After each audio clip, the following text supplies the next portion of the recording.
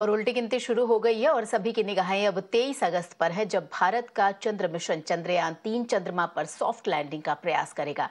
आपको बताएं कि अगस्त 23 को 6:04 सुबह ये तारीख और समय आप सेव कर लीजिए, क्योंकि इसी दिन भारत इतिहास रचने के लिए पूरी तरीके से तैयार है।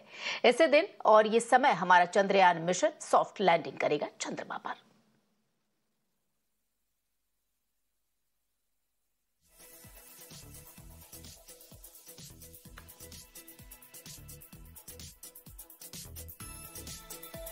It's a very unfortunate event that has happened.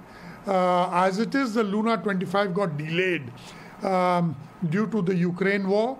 Then the European Space Agency pulled out. They had an instrument on board. And finally, after about some 47 years, they had taken off Luna 25. Russia, erstwhile Soviet Union, are pioneers in space exploration. This is most unfortunate. You can never ever take anything for granted in space exploration. Any of the smallest things, if it goes wrong, then it can lead to a disaster. ISRO has now announced the revised timing for the soft landing.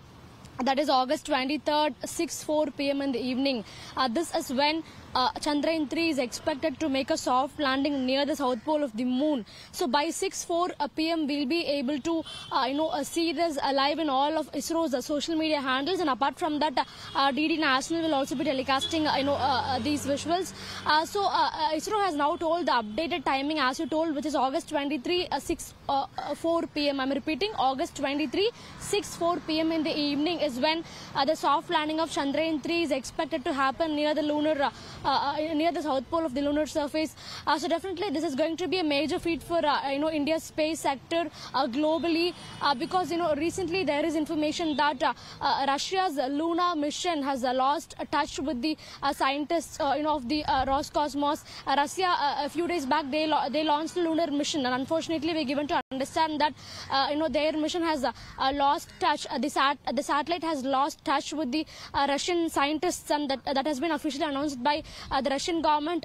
Meanwhile, the Indian satellite, that is Chandrayaan-3, is successfully traveling through space, and it is making its movement towards the lunar surface. And in next couple of days, that is on August 23, by 6:04 p.m. Chandrayaan-3 is expected to make a soft landing near the south pole of the moon, and this will make India the first ever country to have landed a spacecraft near the south pole of the moon. And as soon as the Vikram lander lands, the Pragyan rover will be released, and the rover will rove onto the surface of the moon while performing all the required quantitative and qualitative experiments. And the inputs that we are able to get from Chandrayaan-3, all the results of these experiments, they will straight away be injected into the formulation and execution of a Gaganyaan mission. Gaganyaan is our next manned mission for moon. This will be our first manned mission for moon, and it is currently taking shape. The scientists are building it. The formulation is currently underway.